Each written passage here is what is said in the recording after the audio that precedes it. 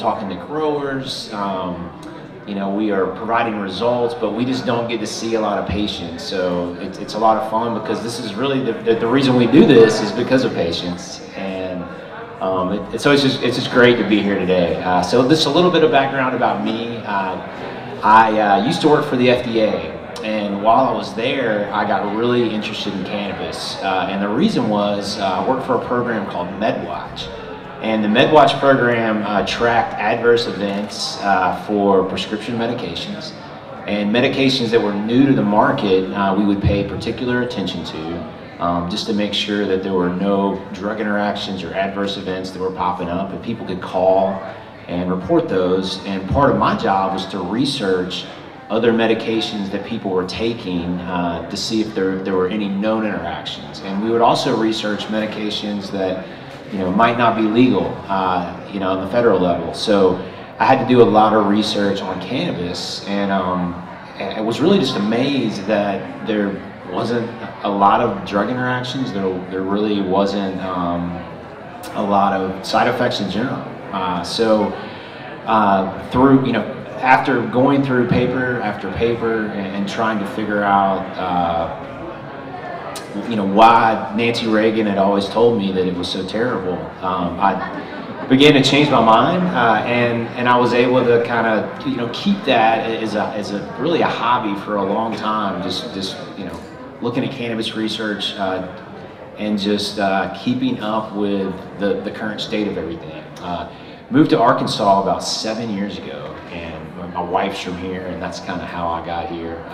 Grew up in Tennessee, and it was, you know, the amendment was, the program was in the works. It was happening. There was going to be a vote. I knew I wanted to get involved. I was really interested in the patient safety aspect of testing, and so you know, came up with a plan. And about 2017, we really, me and another partner went ahead and secured a location, started working on the project.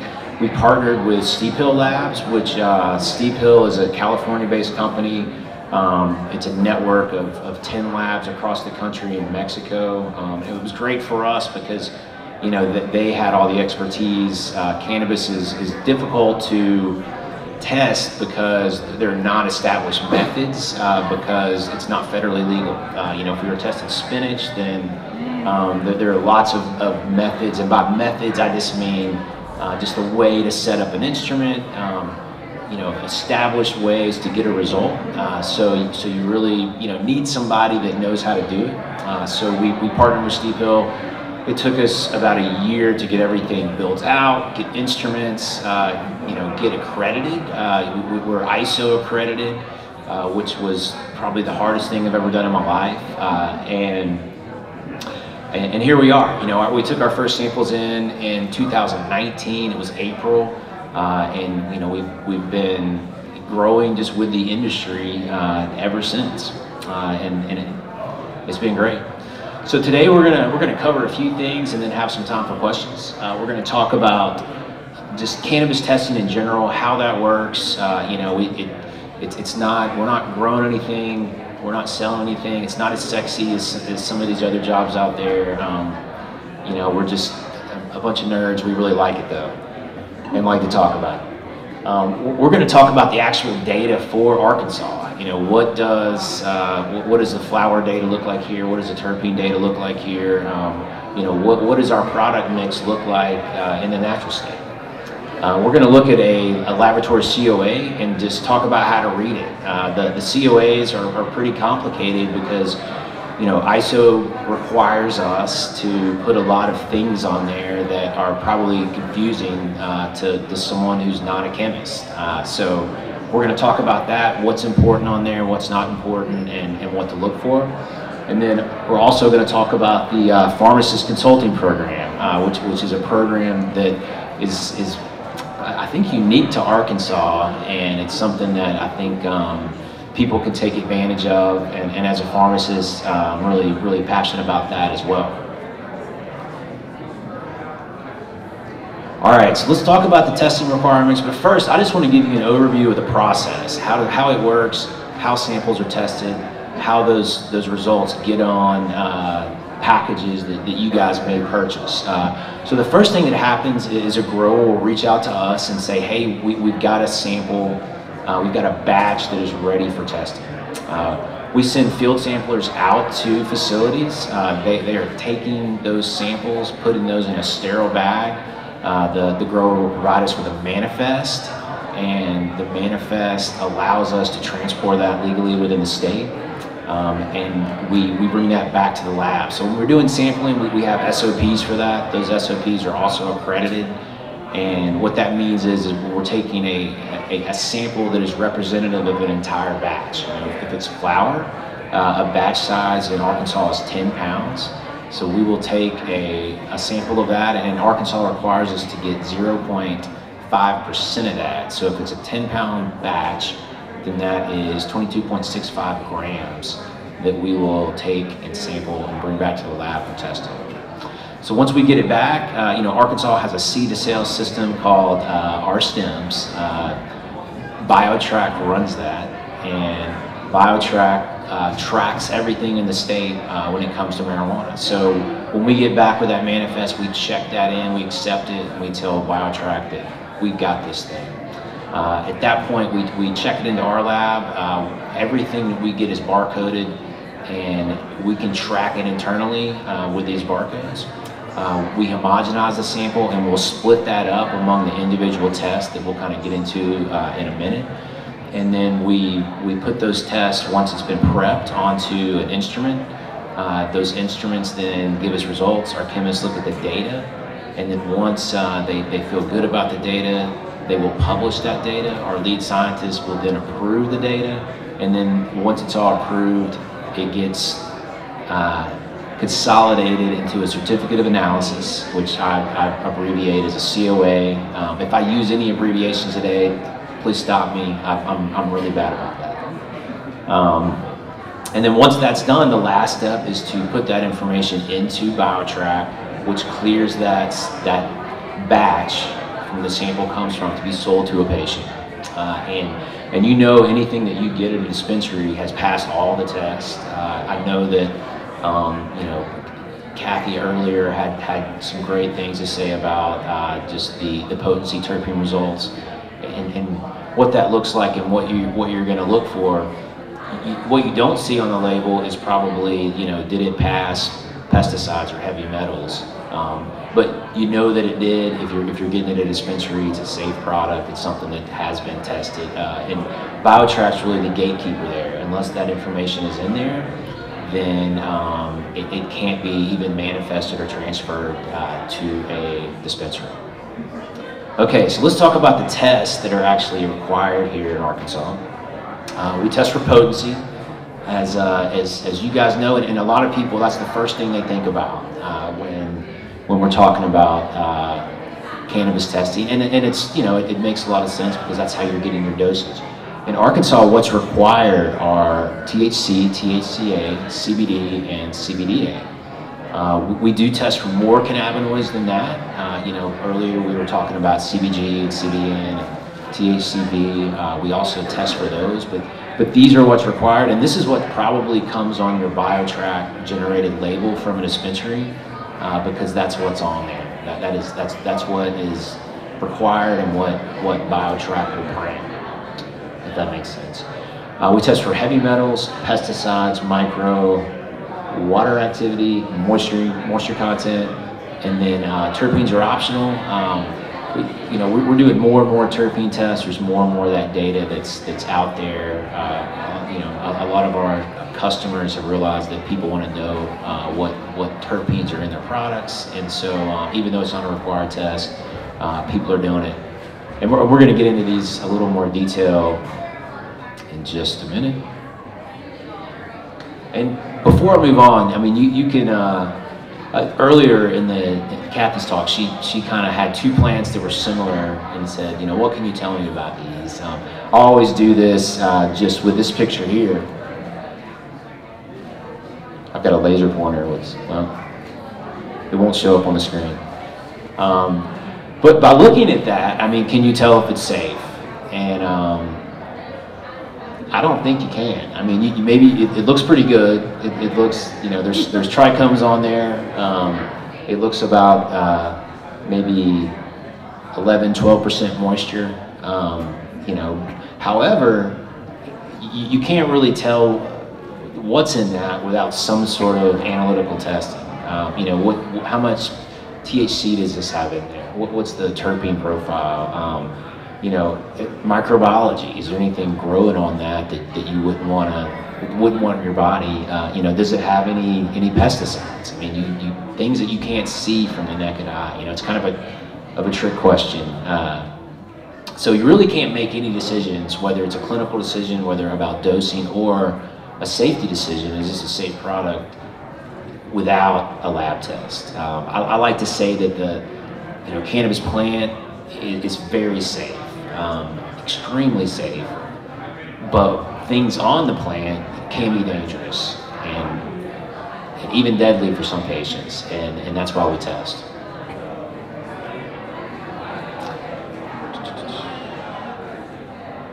Just one more thing with that is I think you guys remember recently in the news there was some vape carts that were causing people to die. You know, 800 cases in 40 states in just a couple months. There were 15 deaths, and all that was from additives to vape carts. It was people that were taking, you know, maybe oil that was good, and they were combining that with vitamin E acetate, which is terrible for your lungs. Vitamin E acetate happens to have about the same consistency as cannabis oil, and so they could fool people. And it was all black market products. It was products that were coming from places that either didn't have to test anything, or either maybe didn't pass testing.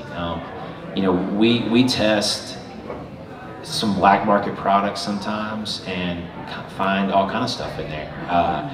And I suspect that a lot of the things that you buy, that you could buy outside of the dispensary in Arkansas, are products that couldn't pass testing in other states, and they end up going out the back door and you know, finding their way on a truck, and they end up in Arkansas. And you know, maybe you're saving a little money from a dispensary, but you know, the product you're getting is inferior and it could completely hurt you. I've never tested a black market product that had the potency claim that was on the label as being correct. It's always about, at best, 70%. All right, I'm gonna move on.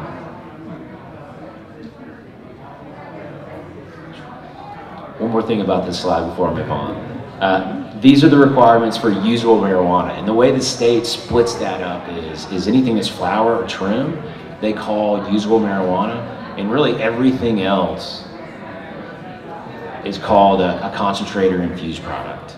So, and I've got some examples there. You know, flower trim, that's pretty easy. Anything that's infused, just a few products I know we see here in Arkansas are gummies, chocolates, tinctures, troches, lozenges, honeys, there's hard candy. And then, you know, for concentrates, you know, we do have different types of extraction here. We've got hydrocarbon, we've got CO2 extraction, there's rosin presses out there. People are making bubble hash, there's RSO available, different waxes, butters, lots of different types of vape carts, and keef also belongs in this category, where it's really kind of a tweener between usable marijuana or a concentrate, but we call it a concentrate here in Arkansas. The big difference is residual solvents. And the residual solvents, and we'll talk in detail about what that is in just a minute, but anything that is extracted using a solvent that is on the Arkansas list, you know, we've got 44 solvents on our list in Arkansas. It's actually the most in the country. Anything that is extracted using a solvent on the list must be tested for solvents. In reality, people in Arkansas doing extractions are using 5 or 6 different types, and you know, not a lot of the sort of random ones on there on our list.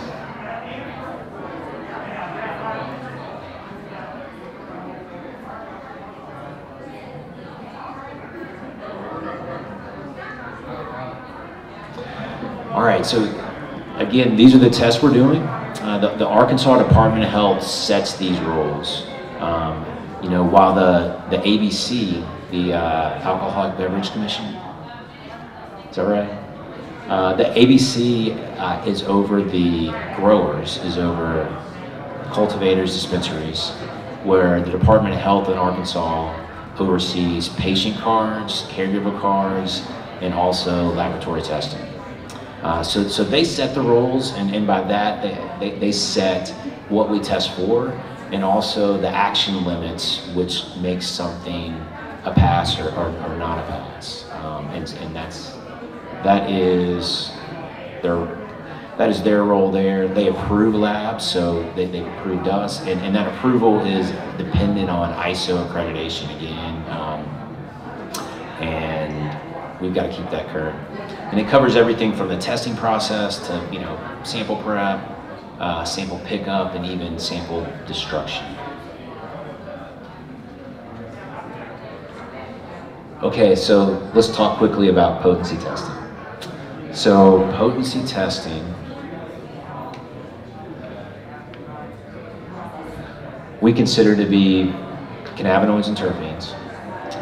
We test cannabinoids by HPLC, that's liquid chromatography. And the way we do that is we get pure standards of each cannabinoid. We run those pure standards on our instruments at about 20 different known concentrations. You know, we're doing this with balances that have been calibrated and pipettes that have been calibrated. We run those in 20 different concentrations, and that will give us a straight line if everything looks good. Once we have that calibration curve established, then when we run another sample, we know exactly where that falls on that line, and so we can tell you how many cannabinoids are on that, and specifically how much THCA, THC, THCV in each particular product that we test. Every time we run a sample with potency, we also run a blank, which it's supposed to not have anything in it, right? So if we run that blank and there's something in it, if we can see something on chromatography, it means that we have some sort of problem with our instrument. We also run a matrix blank, which is we will have flour with a known amount of cannabinoids in it, or we usually use hemp flour, and we will run that, and if we get what we expect, then instrument's working properly. We also use matrix spikes, which is doing the same thing, but then we'll add cannabinoids to it, and so you expect to see what you added on your instrument. And then every 10 samples we run what's called a CCV, which is a continuous calibration verification, and that is a HPLC vial that has every cannabinoid in it at a known concentration. And so when we check that, and if it looks good, if it falls within 5% of where we want it to hit, then everything below that to the next CCV is an acceptable result. If we have a problem there, then we rerun them. I feel like I'm kind of getting into the weeds, but I'll keep going. There's a lot of different cannabinoids. There's 120 known cannabinoids.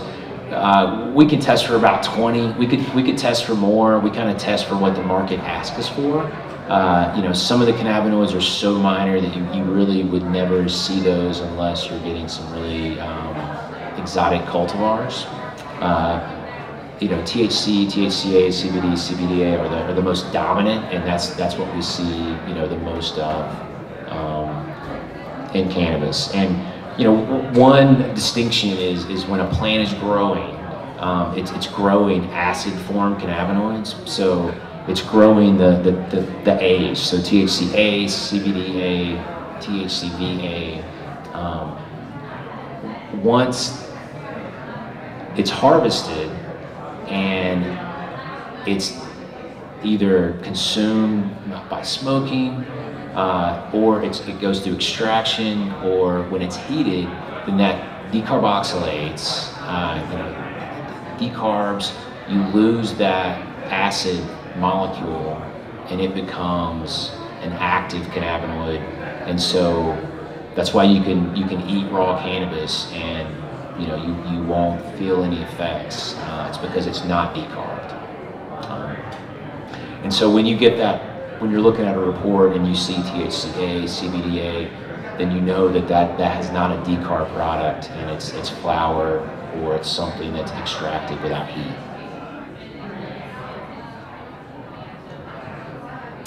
So this is just a breakdown of the type of test that we're doing.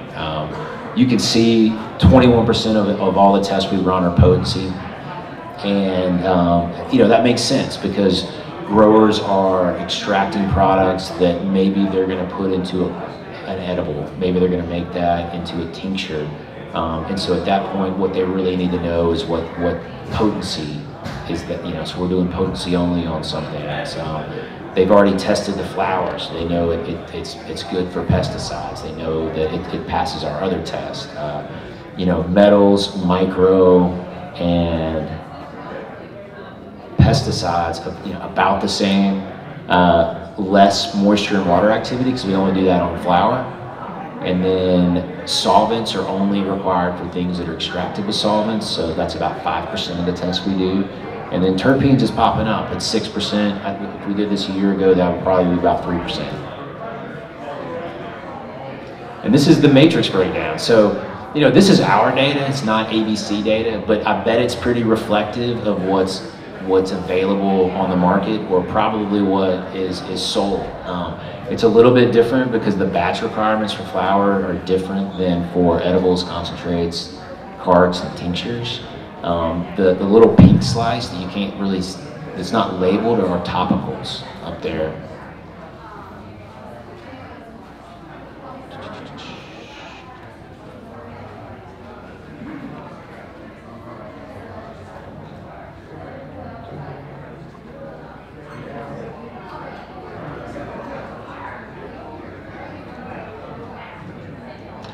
Okay, this is the last 10 weeks of data for us, and this is just a histogram to show you total derived percent THC. And it's sort of a nice bell curve. We've got some strains over here in the 8 or 9. A lot of those are probably 1-to-1 strains that also have some CBD in there. We've got a few that are pushing the 30 limit, but you can see there's a big fall off about 24, 25%. So what do you guys think the average, in the last 10 weeks, what's the average total THC that we've seen? Anybody? 21. It's very close, sir. Very close. 21.7, 20.7. And that's the last 10 weeks. And if you look over time, that number is probably come up. I think that people have just gotten better. Maybe the genetics have gotten more stable over time. When growers in Arkansas, had to figure out what works here. Our climate's different. Some of the things that grow better in maybe Colorado or places where people train, this didn't do as well in Arkansas. Even though we've got indoor facilities, the cure times, and I'm not an expert here, and I know there's some experts in this room, but a point being is as an industry, we've gotten better over time as far as cannabinoid content. One question that I get a lot is just what is total THC? When you get your medicine and you've got a label on there that's probably from a cultivator, and then you've also got a label that's from a state on there that prints from BioTrack, and it might say THCA, it might say THC, it might say total THC. You might get online and look on Weed Maps or Leafly, and it'll say something, it'll say THC, but then you get to a dispensary and maybe it's something different. Well, that's for a few reasons, but one of them is there is a conversion that takes into account the decarboxylation that I was talking about earlier. And it's a way to give you, total active THC in a product. In Arkansas and many other states require the total THC percent to be on the label, all right? And this is the equation. It's 0.877 times THCA plus total plus delta 9. When I say THC, I am referring to delta 9. And the reason for this is that is the amount that you're going to lose from decarboxylation. So the total THC is the actual best way to determine the amount of THC in a product. Does that make sense? You guys probably didn't expect to have to look at math on a Saturday morning, but I get a lot of questions about that. So if you see a product that just lists THCA, then that's not really the whole picture. You can always take that and your total THC is going to be a little bit less. And this is a real world example. THCA, if it's 25% and THC is 0.5, which is something we could see in a flower sample, then your actual total THC is going to be 22.4. Would that be considered high or low? If I'm looking for low THC or high THC, what numbers should I expect to see? I'd say high is anything above the average. Anything above, the 20, 21%, and then the low is just going to be,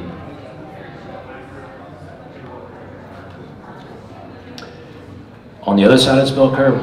However, I think it's kind of and this isn't my opinion, that really the sweet spot for cannabis flower is 18 to 21%.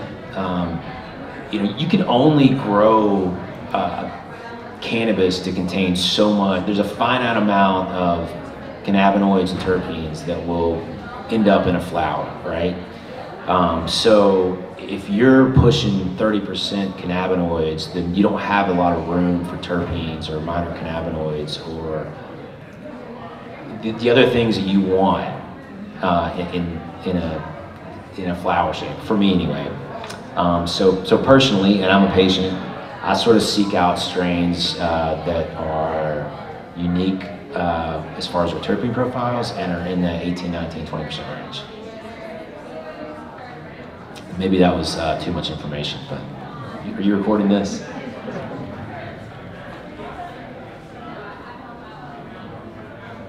Essentially, you're saying you're looking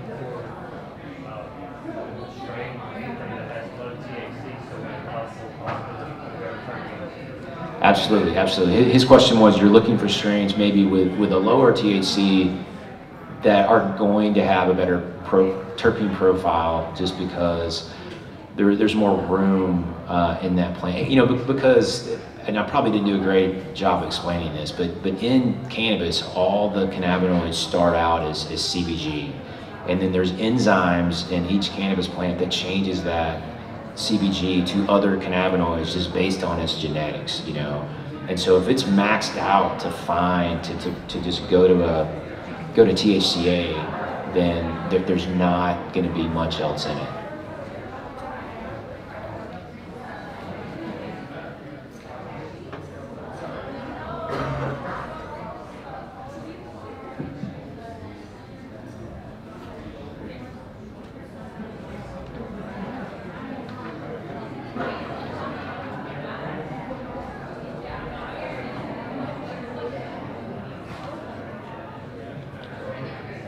One quick story about this before we move on. I had a cultivator in Arkansas that had gotten some genetics from another group that they work with in another state. And they grew it here, and everything looked good. The plants looked good, the flower looked good, but they just weren't getting the same amount of THC in that plant. And so they were concerned about it. They wanted to figure out why, and after going and meeting with them and kind of looking at lab reports, we figured out that the other state was just using THCA for their calculations. So they weren't using total THC. And so that made about a 4% difference.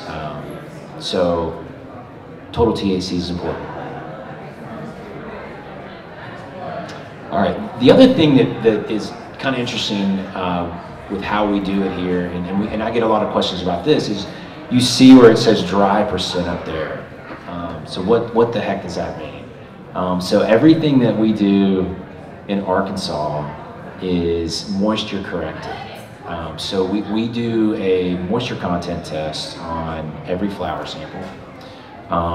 It has to be below 15% to pass the state's requirements. And I would say our average moisture content is going to be 11%. You know, we see a lot in sort of the 9 to 12% range. And that moisture content is factored into the potency. And you know why that's important is, you know, number one, if it's above about 15%, it's just hard to smoke. It's too wet. And the other reason it's important is, you know, if you've got, say that this nug here is 20%, but it's 14% moisture.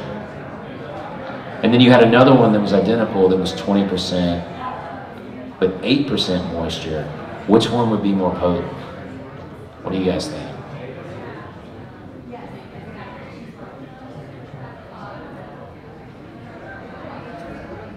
It's the one, I've got that greater than sign, so I thought that I kind of gave you guys the answer. It's the one with more moisture, because when that dries out, then the cannabinoids will be concentrated. And so that 20% will end up being 22, 24%, because the water leaves and what's left is more cannabinoids, okay? So what we do in Arkansas is we factor in the moisture to the potency to put everybody on a level playing field, so someone couldn't, you know, send us wetter products to get better potency results.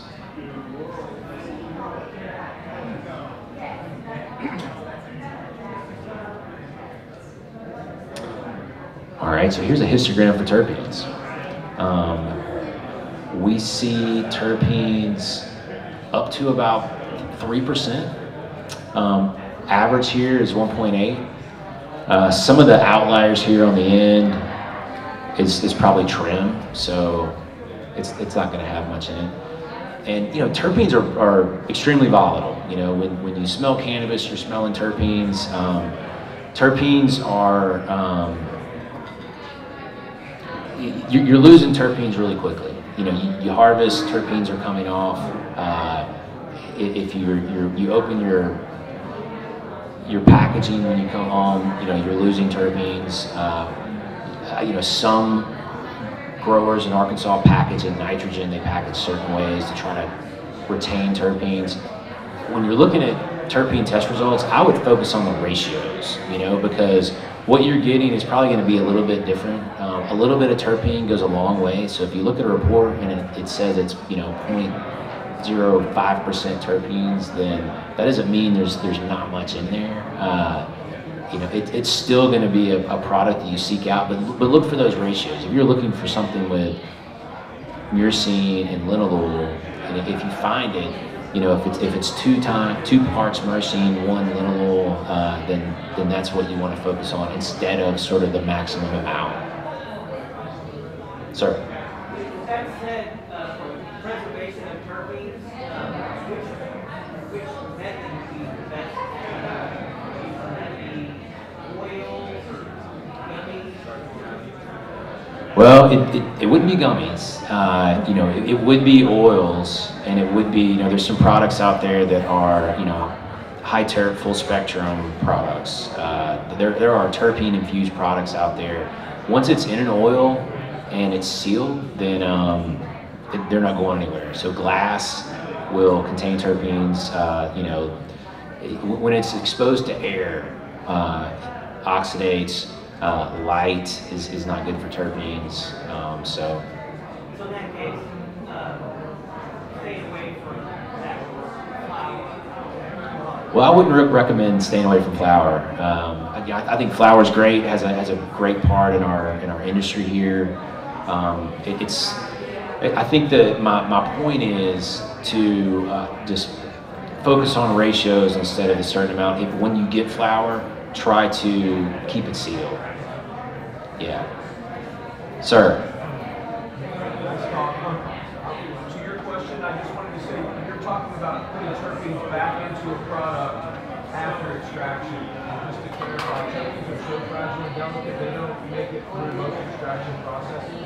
So if they're targeting an extraction and then re-added after the process, you'll have a high terpene profile. But most extracts compared to raw flower, the terpenes, they disappear during the process. Yeah, that's a great point. That's a great point. Is most extraction process strip terpenes? There are lots of types of extraction where you can capture those terpenes before the cannabinoid extraction and then add those back. So, great point, sir. Given the volatility of terpenes, would you recommend leaching material, keeping it cold or even frozen to retain the terpenes at winter top? I don't know, and I've seen recently some cryo frozen material. Don't have any personal experience with that. I think I don't know if the cold is going to preserve as much as just keeping away from air. Although, Chris, do you have any insight there? No, just for like keeping flour in the fridge versus. As I understand, the value in freezing is preservation because it's actually frozen. So any chilling up to freezing that doesn't reach the freezing point for the terpenoids and the cannabinoids, I don't see any added value in that. But like Brandon said, it's not so much that they're at a cold temperature, it's that to keep something frozen, keep it sealed up away from air and light. And so the terpenes, they want to be retained. That's Chris from Agri Integrated Solutions, and he knows more about terpenes than I do.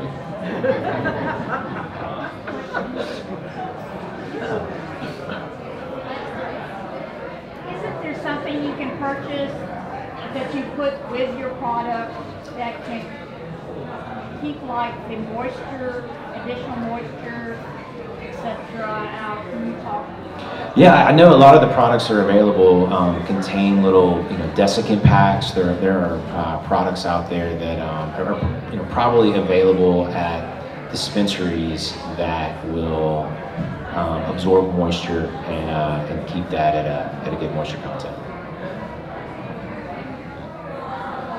All right, I'm gonna keep going, y'all.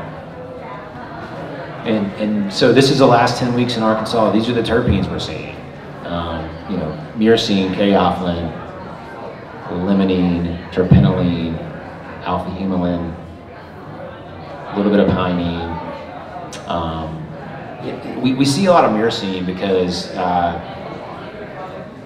myrcene strains tend to be higher in THC. And one concept is back when a lot of cannabis genetics was happening and people were trying to maximize THC in cannabis. There were these cannabis cups and different events where people could go to and showcase their products. And a lot of the myrcene strains just ended up being the most potent and most popular. And so other people would buy those seeds and grow those seeds. And so myrcene is very prevalent. I mean, it's a great cannabinoid or great terpene. And we see a lot of that here. We actually have a pretty good mix here in Arkansas. And we talked about terpenes a little earlier, but they exist everywhere in nature. They're not just unique to cannabis. Many uses in the plant, mainly for defense, for insects. That's what naturally. That's why cannabis is developing these terpenes in nature.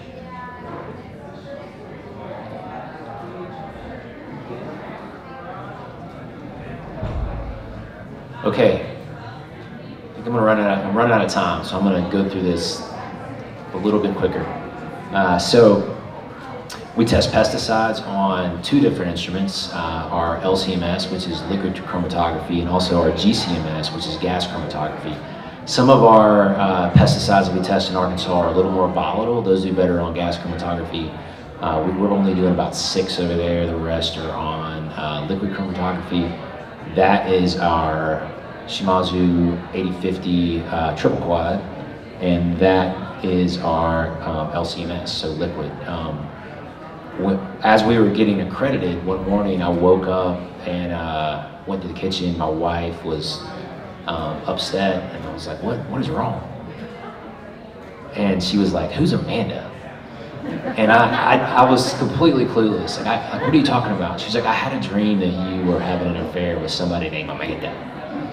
And I said, girl, the only thing I'm spending a lot of time with is the LCMS. So we've named this instrument Amanda. So meet Amanda.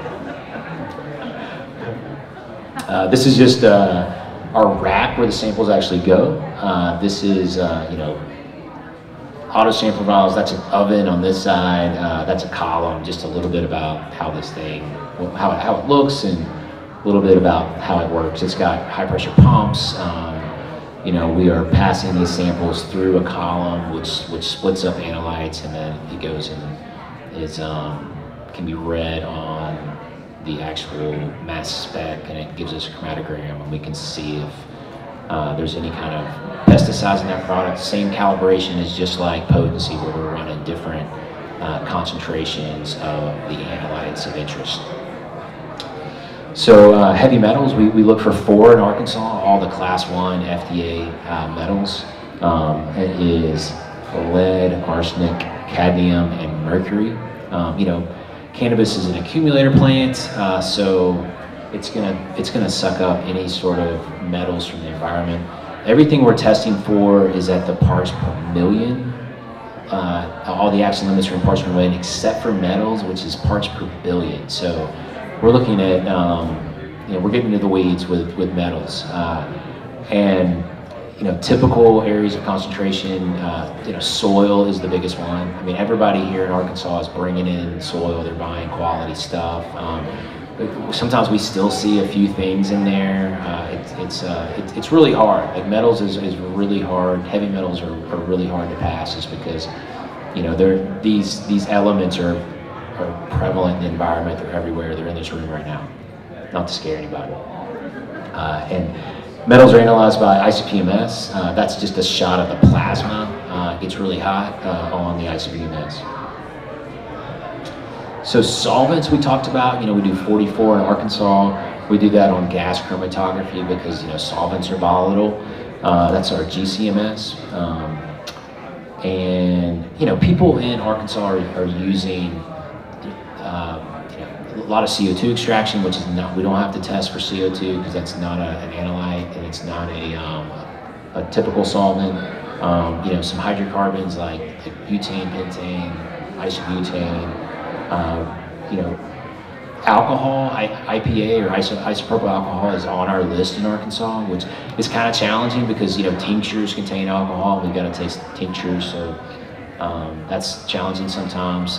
Sometimes our customers have to use maybe products that, I don't want to say inferior, but they would rather use pharmaceutical grade stuff that contains alcohol, but sometimes they can't because it wouldn't pass solvent testing. This is a rule that I'm trying to get changed right now with the Department of Health. All right, and we kind of talked about moisture content. Water activity is sort of the other piece of that. And water activity, it's really it's judging something to see if it has the moisture available for bacteria to grow. And so, if something is below about 0.6 water activity, then it's not going to grow anything harmful. And the limit in Arkansas is 0.65. So all our flowers test for water activity, and it's we consider that a micro test. And we also do a microbiology panel on every sample. All right, so let's talk about a certificate of analysis real quick. Just what all the numbers mean and the acronyms, and hopefully you guys will be armed to look at those and get the information you need for cannabinoids and terpenes. So this is a certificate of analysis. You can see there's a lot of data on there. But really what's important is for Arkansas, we want to use our dry percent. And so we can see THC, 0.25, THCA, 23, and then you can see the dry percent over here on the totals at 20%. We've got moisture results, we've got water activity results. You can see the green passes. You can also see each individual pesticide that we test for. You can see the terpene results over on the right-hand side. And then, the metal, I don't know if you guys can see this because it is pretty small on the screen, isn't that big, but you can see the metals. They're like, this sample has trace amounts of metals in it, and that's completely normal. You're going to see that in every sample. There's going to be trace amount of metals. If I test something and I don't see any metals in it, then I start worrying about my instrument. Just so I can't see it, what are the most common metals that you probably see? Probably lead and cadmium. We rarely see any kind of mercury. I do see, those two a little bit, but we rarely have anything that's, that the action limits on these are between 2 and 500, or mercury is 100. I see things a lot like in the 20, 30 range. Yeah. So.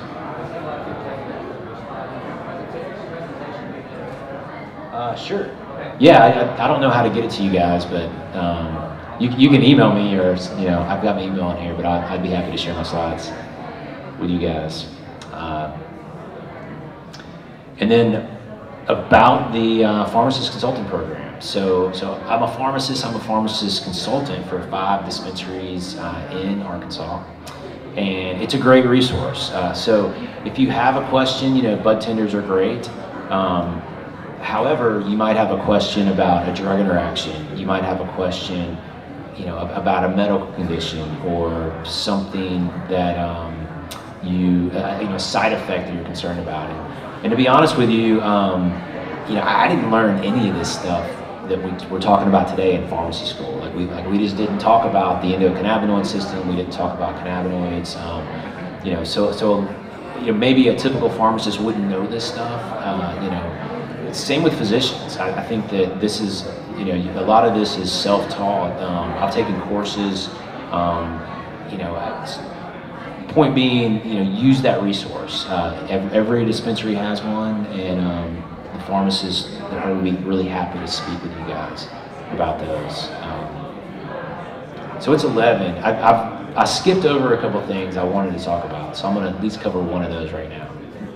And one is, I get a lot of questions about edibles and about edibles packaging, and about how there's maybe a common thought out there that people aren't getting the amount of cannabinoids in an edibles pack that they think they should. So let's talk about that for a second. What happens there is the state has a limit, which is 10 milligrams per serving, right? So because of that, if people formulate to 10 milligrams per serving, then they're going to be over on probably half of those. And if they're over, then they have to destroy it. Like a batch of 10,000 gummies in the trash. And it's not even that easy because the ABC has to come and watch, so that's not a good option. So people formulate to around 9.5, but when you formulate to 9.5, you're gonna hit between 9 and 10, and sometimes a little lower. And making those kind of products is really difficult because you're taking a result from an oil and you're calculating based on that result, hey, how much oil do I need to put in this product to get 10,000 gummies? and you're putting that into a big vat, and then you are mixing that and it's heated. And I don't know the exact process, but the amount of oil that you use for the gummies, because we're just talking about 10 milligrams per serving, is just a little. So if you lose any on any kind of implement, if your balance is a little bit off, and every balance in the world, it can be completely calibrated, but static messes with balances. A lot of things can mess with balances. It's really difficult to do. So you know, that's one factor. The other factor is the packaging is not easy to get right now. So they're having to order packaging from somewhere probably overseas. It's taking time to get here. So even though the packaging might say 100 milligrams, and you might get a product that is 90 milligrams, it's not because there's a nefarious plan to just give people less cannabinoids. It's just that it's hard. And the way that our rules are set up here, most states have a variance where they'll say you can call anything that is between 9 and 11, you can call that 10 grams. And so it gives people the freedom to really hit that 10-gram mark or shoot for there because they've got this range. But here, you know, we can't do that. So what ends up happening is people think that people maybe are being untruthful, or that they're trying to give them less, you know, when in reality it's just the nature of our system here. Does that make sense? Okay, I'm gonna stop a few minutes. Anybody have a question? Dr. Nichols. Well, Brandon, I'm glad that the cultivators are producing a lot more detailed cannabinoid and terpene profiles.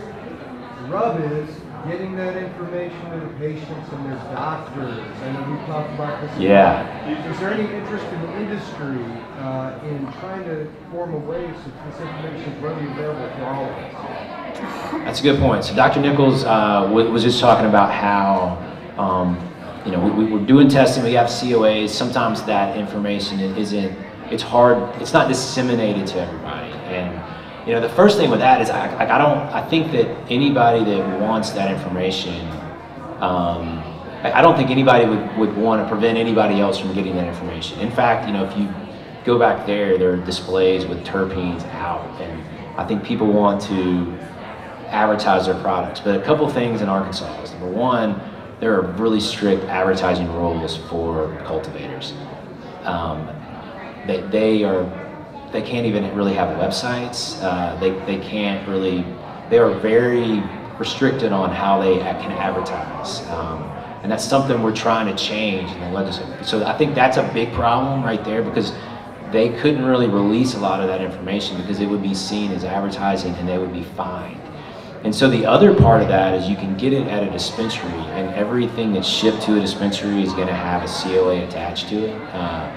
And you know, they're going to have that information. I don't know how easy it is for them to get that. To Dr. Nichols' point, I mean, I would love to see sort of a database to where people can find that information, you know, quickly and easily. I don't know how we could accomplish that, but I'm happy to work with you on that. You know, with what we do, everything is, you know, part of our ISO requirements is confidentiality, you know. So we have to be really careful with how we share data. And in fact, we can't share data unless we get permission. But then again, I don't think anybody's trying to hold back information. I think, you know, it would be better. I think cultivators would rather have the freedom to tell people and advertise, but they're sort of handcuffed by the way the regulations are set up. Sir? Besides dispensaries, where does the COA go? Well, the COA goes to the state. I mean, the state gets kind of a limited COA because what they want to know is what is in BioTrack, you know, and so the information in BioTrack, some of it's pass-fail, some of it is actual, the CBD and THC data. And then the growers, the cultivators, and the dispensaries have a portal where they can log on and see their results. And you know, and then we've got a portal as well at Steeple. Ma'am? I went to Weed Maps one time, and they were giving breakdowns according to states about what type of marijuana and everything. Why couldn't they share by state on weed maps, what you're going Sure.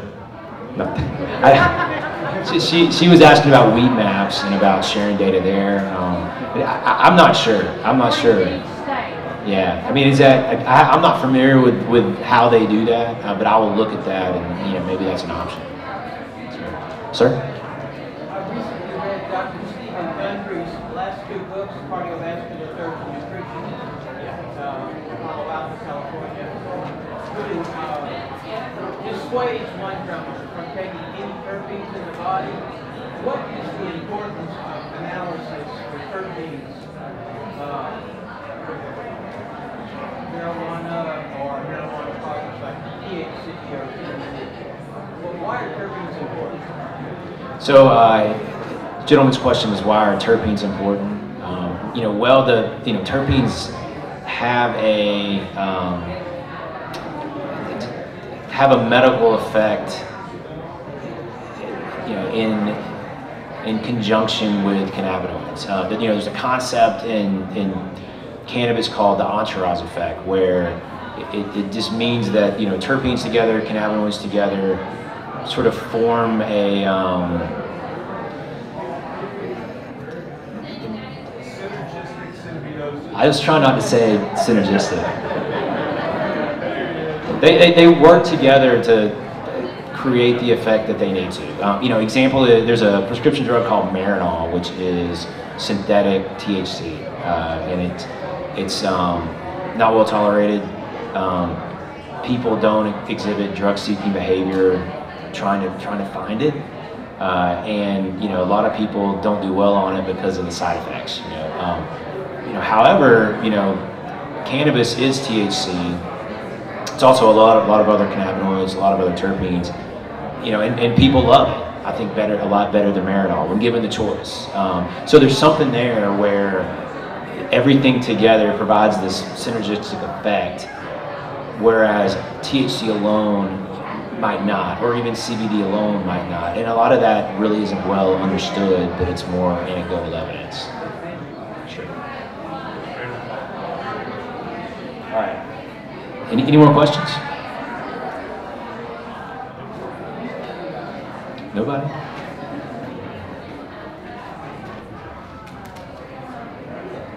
All right. Thanks so much, y'all. This has been fun.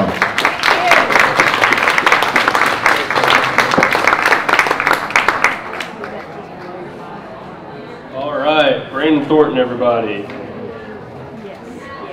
Okay, guys. So I'm actually going to grant a little grace period off the schedule.